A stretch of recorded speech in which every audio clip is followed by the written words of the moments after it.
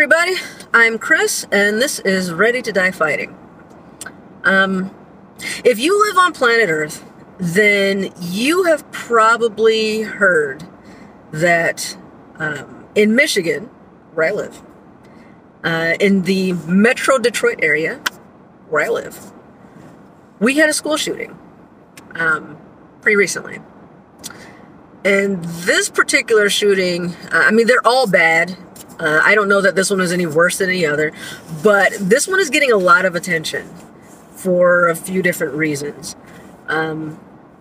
It seems to be what everyone's talking about, certainly here, but as best I can tell, it seems to even made international news and across the country. This one's getting a lot of attention. I mean, I think they all do, but whatever. And I'm not going to really go into detail of this particular shooting because there's already an abundance of information about that. You know, you can research it if you haven't heard about it at all, but that's not what this video is about. I really want to talk about something that I haven't seen talked about as much in the news. Even locally, I haven't seen a whole lot of talk, and that's the aftermath of this shooting. So I don't know if the people outside of the area know this, but since that happened, there have been multiple threats. Just today, I got a notification that one of the high schools, really not too far from me, shut down because there was a gun threat.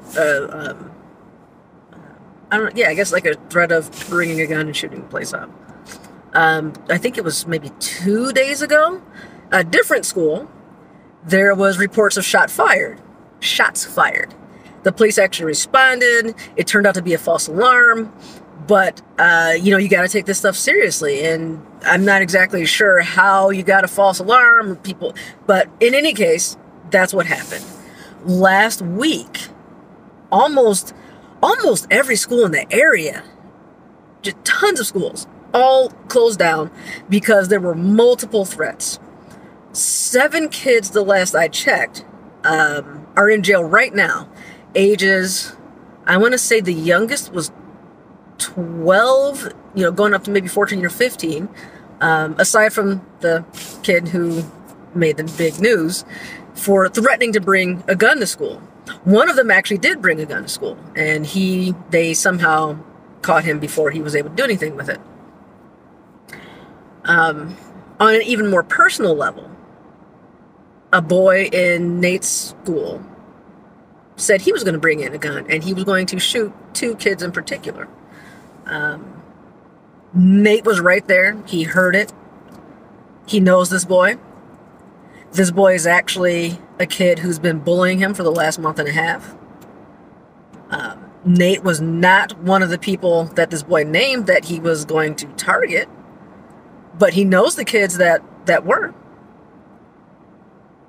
So this is hitting really close to home.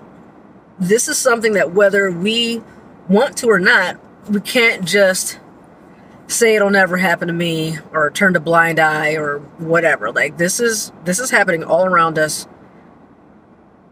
and we have to deal with it. So in Nate's case, this particular boy, I talked to the principal shortly after it happened. This was on maybe 4 days ago. And at the time, the boy was temporarily suspended.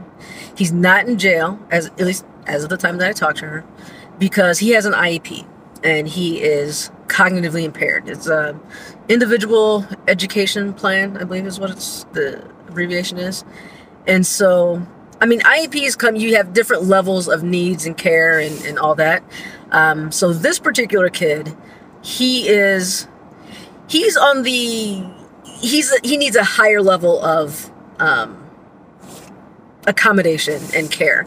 So it is a very legitimate question of whether he actually understood what he was saying or if he was just kind of parroting things that he's heard other kids say and just kind of what the narrative is right now and not really fully understanding what he's saying and the consequences of it and all that.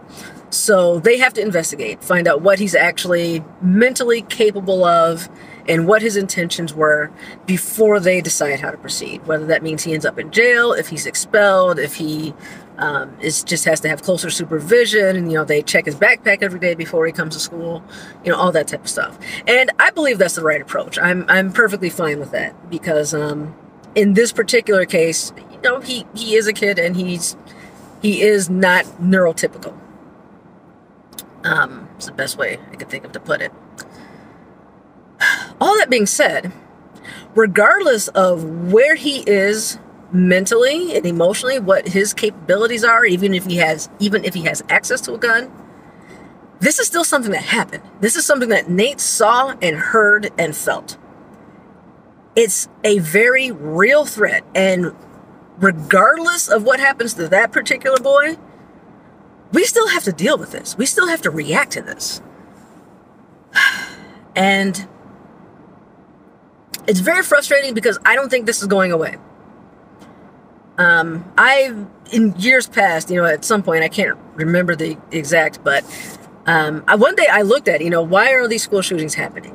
When did this start? And I just did a really quick, basic Google search, probably looking at Wikipedia or something like that. Just kind of looking at statistics of school shootings. And it is something that realistically started with my generation. Columbine wasn't the first time that people brought weapons to school and shot up the place, but I believe it was the first where it was more of a random act. I shouldn't even say random. People have brought guns to school. There's certainly in Detroit, there's gang-related activities and things like that happen. That's more targeted. I'm going to bring my gun and I'm going to shoot that guy. That's something that could happen. There was, I think it was in the 70s, a man came up to a school. His girlfriend or wife was a teacher there. He came in and he shot her. I don't know if she was cheating on him or if it was domestic abuse, or I don't know the scenario. I don't know if they went into detail. I believe maybe some children were hit accidentally, but he was targeting a specific person. These school shootings that we're seeing post-Columbine are more just, I'm going to go in and I'm going to shoot as many people as I can. And just kind of going for points, not even necessarily targeting specific people. Maybe they do target their bullies, perhaps, but they're trying to get anyone they can in the process. And so that is different. That's unique to the last 20, 30 years. And no one really seems to know why. We're quick to blame the bullies. We're quick to blame guns. But guns have existed in the United States for a very long time. And they've been in people's homes for a very long time. We are a very gun-friendly country and always has been. Probably always will be. Guns are not new. Bullies are not new. Bullies have existed since humans existed. If you go back to biblical times, with Cain and Abel, with Noah, we saw examples of bullying and teasing and, people just being jerks to each other and even killing each other, all that. None of this is new. This type of violence, though, is. And I don't see anyone talking about the real reasons why it's happening or doing any real research to figure out why it's happening. We just want to react and say, bullies, guns, and not address the actual problem. I'm not saying I know what the actual problem is. I have some ideas, but I don't actually know. And because no one knows, it's not going to go away. We're not going to be able to fix it. So what do? We have to do something. As individuals, I can't just sit here and turn a blind eye and hope for the best. That's not acceptable to me. I think the most important thing to do, I think it was 4. It might be 4. We'll see. I think I had 4 in mind. I don't remember the number. But I think the first most important thing for us as individuals is to work on our own mental health. This is a really scary situation. I've never gone to school and worried about if someone was going to shoot me or not. That is not a thing that ever crossed my mind. I might have worried if somebody's going to shoot me in other places, but not at school, not at 12 or 13 years old.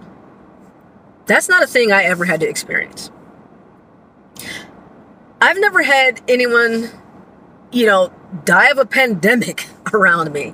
There's a lot of stuff, as a child. Actually, I haven't yet as an adult either.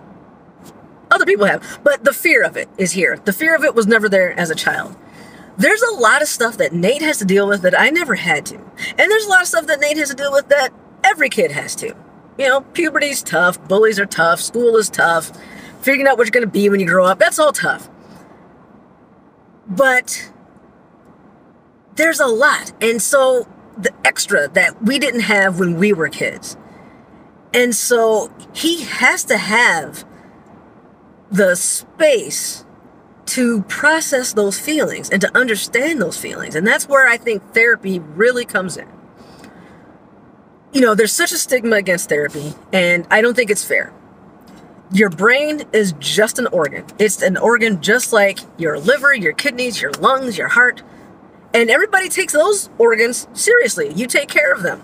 You do preventative maintenance. If somebody says something's wrong with your heart, you'll do a low cholesterol diet. You'll cut sodium. You do some cardio. Drink water. Take your vitamins.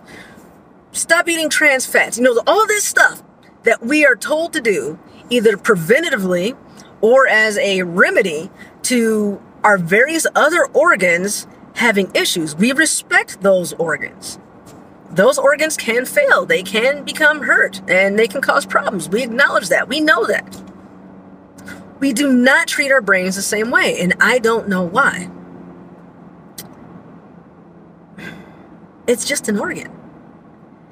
It has needs just like the rest of our body. It needs maintenance.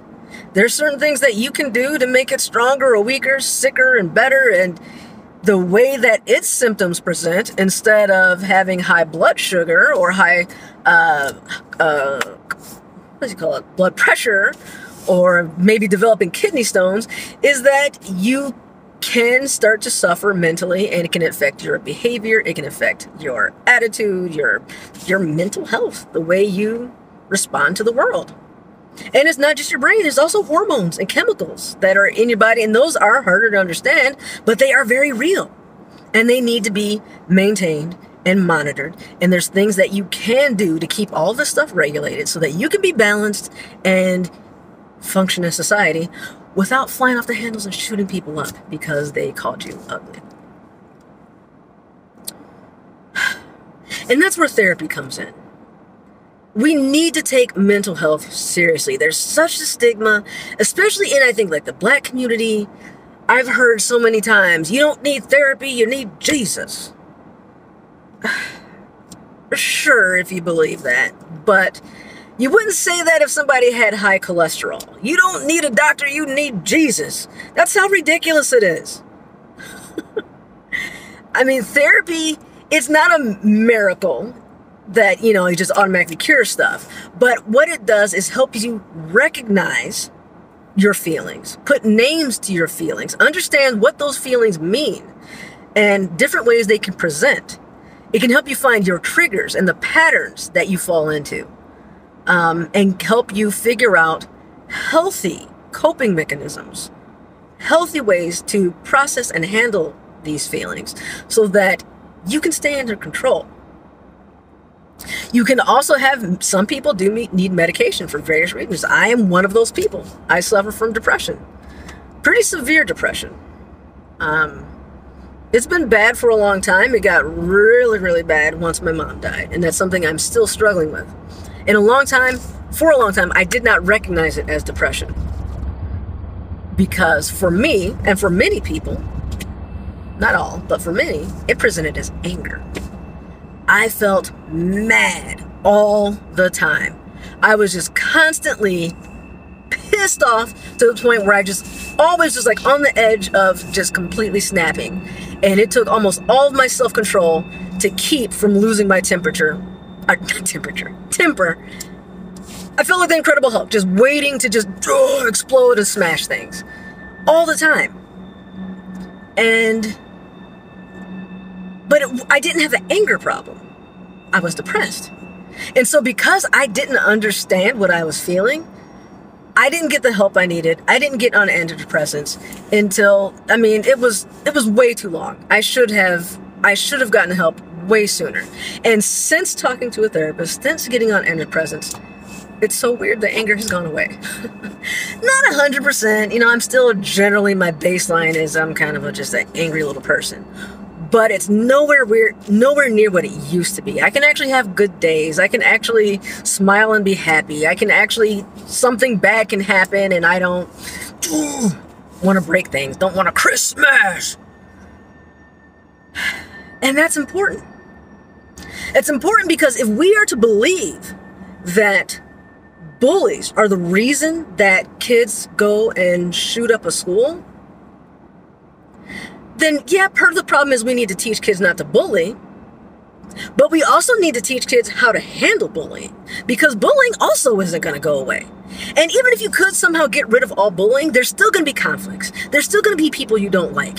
There's still going to be misunderstandings and things that you can interpret as an insult or as some sort of bullying, and the person may have no bad intentions whatsoever. It's just a misunderstanding. All that stuff happens, and you have to be stable enough to be able to think through that and respond in a healthy way. Something we talk about a lot with Nate, not just Nate, but myself as well, is that there are no bad feelings.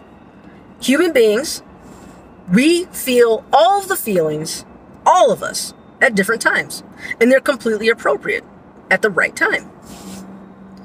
Where they become bad is how you react to those feelings. Being angry in and of itself is not bad. This is something that me and Nate have talked about a lot. Being angry, being mad, being frustrated, that's fine. Sometimes it's good. Sometimes anger is required for change. Sometimes that's the only way things will change. Politically, culturally, maybe within yourself, maybe with your partner, whatever. You have to get mad before change happens. It's how you handle that anger.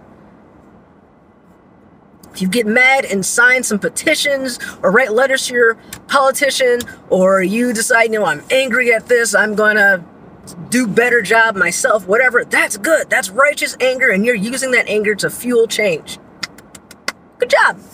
If you use that anger to go buy a gun and shoot up a school, that's bad. It's the same feeling. Anger is anger. It's how you respond to it. It's how you handle it that makes a difference.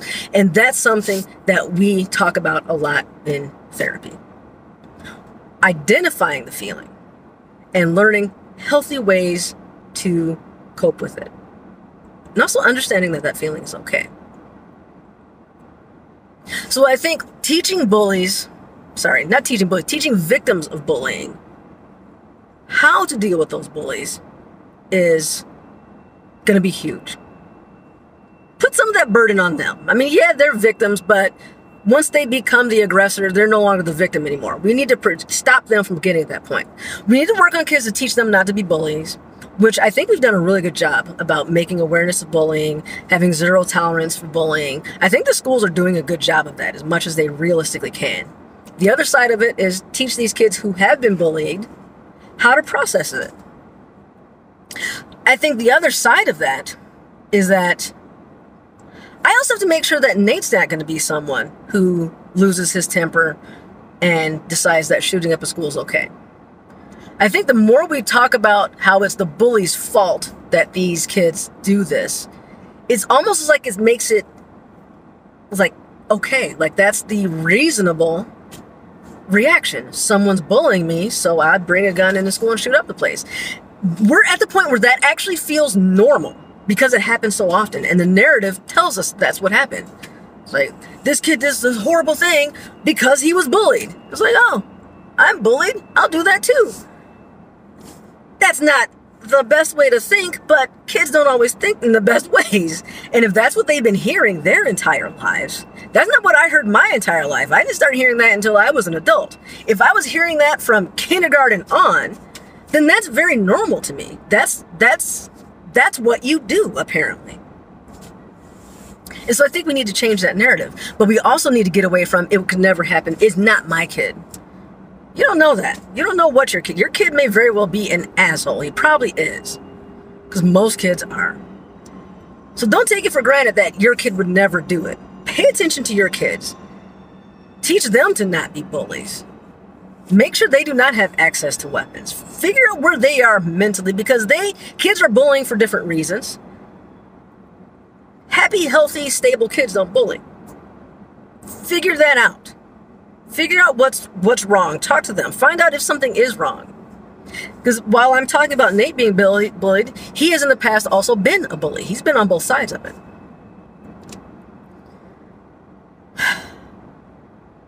So I think that's two things that really need to happen.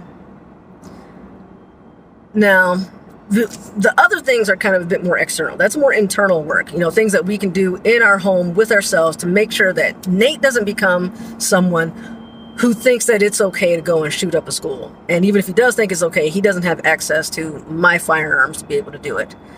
So that's firearm safety for him, safety training for him, talking about, the dangers of guns and all that, and how inappropriate this is. That's not a healthy way of dealing with his anger. Teaching him how to deal with bullies. He does Muay Thai and wrestling and things like that. He's learning how to defend himself so that he can be confident, so he's a hard target. So he's getting more muscular, he's getting bigger, he's getting more confident in himself. He does know how to defend himself. He's getting much better at it. And so his chances of being bullied are lessened. He does not seem to be getting bullied anymore because after the boy stabbed him with a knife, a plastic knife from the cafeteria, but was still stabbing with a knife, and he threw an apple at him, hit him in the face. I told Nate, if this boy hits you again or does anything again, because the teachers weren't doing anything about it, then use your Muay Thai. People aren't allowed to hit you. They're not allowed to hurt you or touch you inappropriately if you don't want them to. Use your Muay Thai, fight back. And, he kind of looked at me like I was crazy. He's like, I can't. I can do that. I was like, yes, do it. Do it. And oddly enough, this boy, the next day or a couple days later, hit Nate, and Nate beat his ass.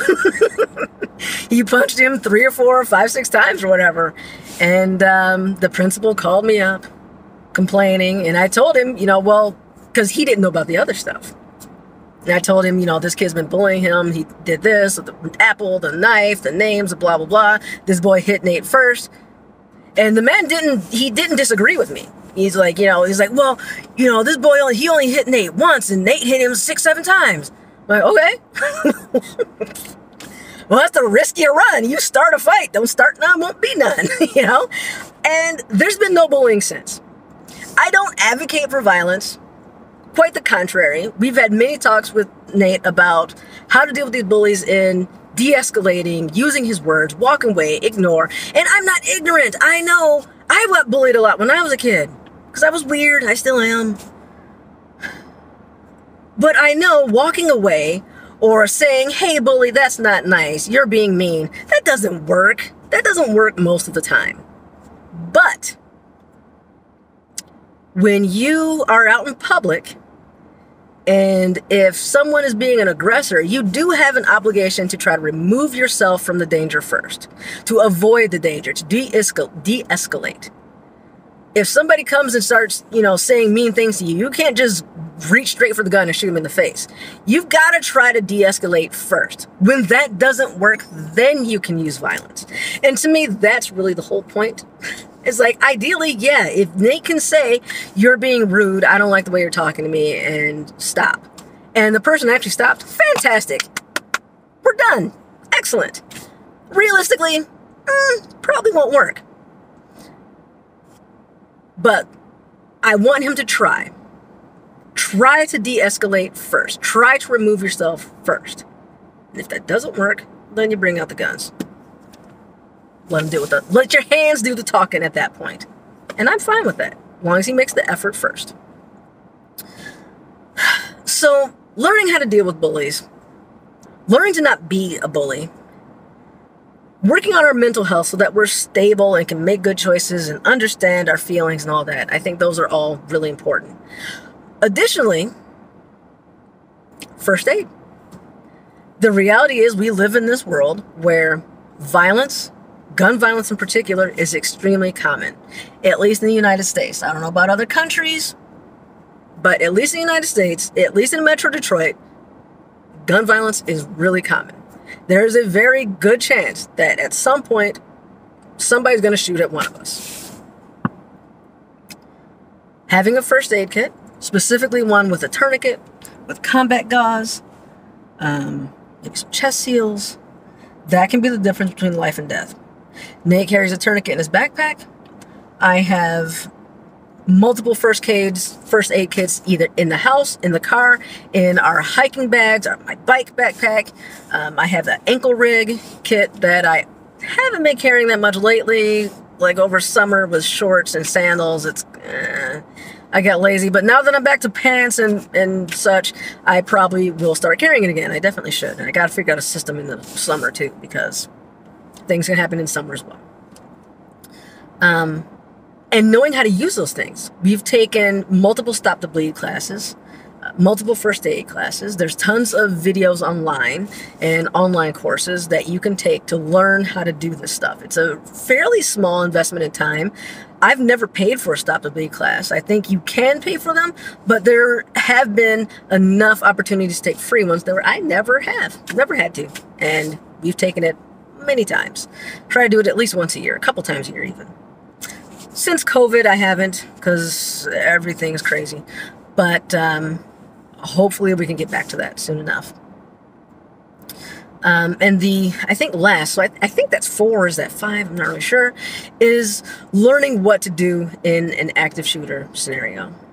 We took a really good class or a course with, it was a joint production by the Detroit Police Department and the Fire Department. They split it in kind of into 2 parts. The first part was active shooter scenario. What is it? What are the signs of it? What does active shooter actually mean? How do you respond? All of that fun stuff. I don't know if fun's the right word, but all of that stuff. Then the second half was a Stop the Bleed course with the fire department. And so this was an amazing course. I absolutely loved it. It was super informative, very hands-on, got to ask lots of questions.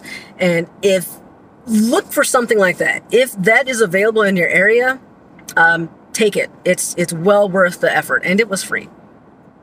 There are also programs, I think it's called Alice. There's a lot of stuff online that you can look at. I found one video in particular that I will link to at the bottom. I normally say that and then I never link. This time I'm actually going to do it because I think it's a really good video and very important. And he talks about what to do if you find yourself in that situation. And so me and Nate had a conversation about it. We watched this video. We talked about what are you going to do, talking about his specific building, like where are places where you can hide. Where are places that you can run to? Are there things that you can use as a weapon? We talked about, I mean, like I said, he's learning how to fight. He's learning how to defend himself. He's becoming a strong young man. There's a very good chance that, and he's in 8th grade now, so he's, older and bigger than majority of the kids in the school. If somebody did come in with a gun and start shooting and he couldn't run and he couldn't hide, he could fight. He could go for that gun and fight. And we talked about what that would look like and what strategies he would use and what to do if he got that gun from the person.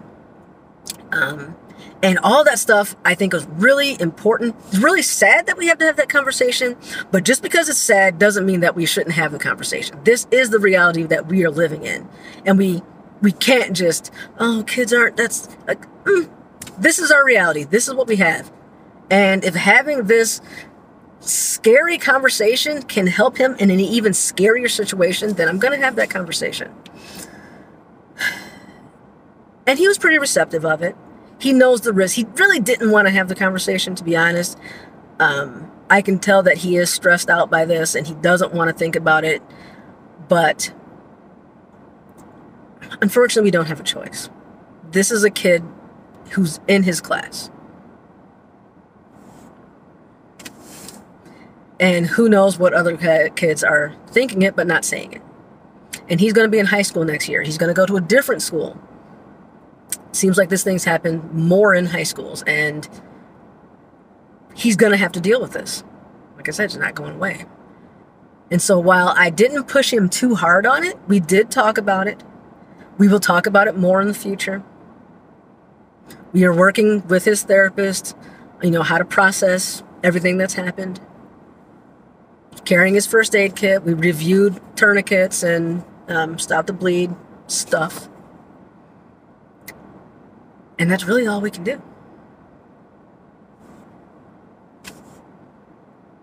Until humans change,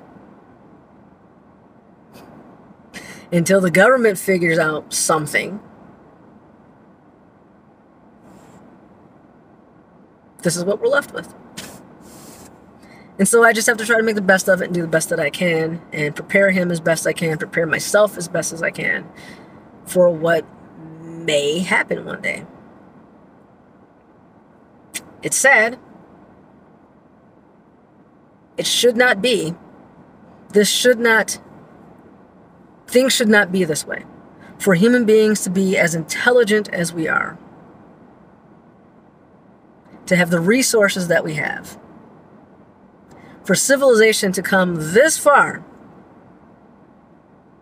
going to school should not be dangerous. But it is.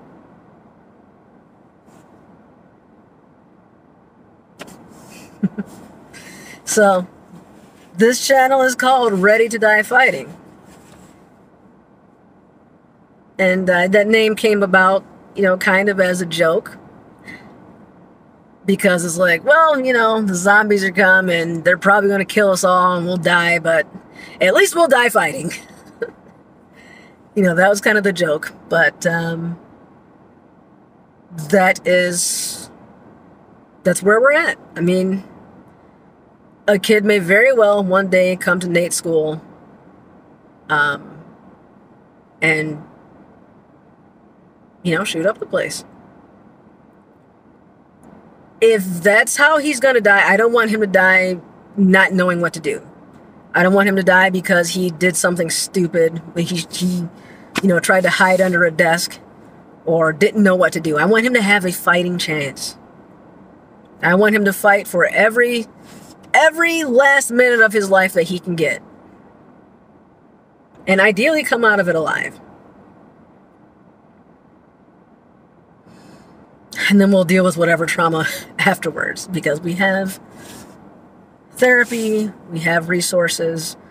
We can work through that. We can work through the aftermath, but you got to get to it. And so that's the plan. All right, this is a tough talk. This is a tough topic. I don't like talking about this. I also didn't want this video. I've shot this video a couple times. I didn't want it to be this long, but there's a lot to say, and I just can't shorten it. I've tried a few times to figure out how to shorten this video, and it doesn't really work. There's just a lot to it. So thanks for watching. If you stuck around all this time, like and subscribe. Stay safe. Let me know what you're doing in the comments to help your kids get through this. Yeah, I'm sad for all the people who have been directly affected by all this stuff. And, I don't know. We got to figure out a way to get through it. All right. Catch you in the next video.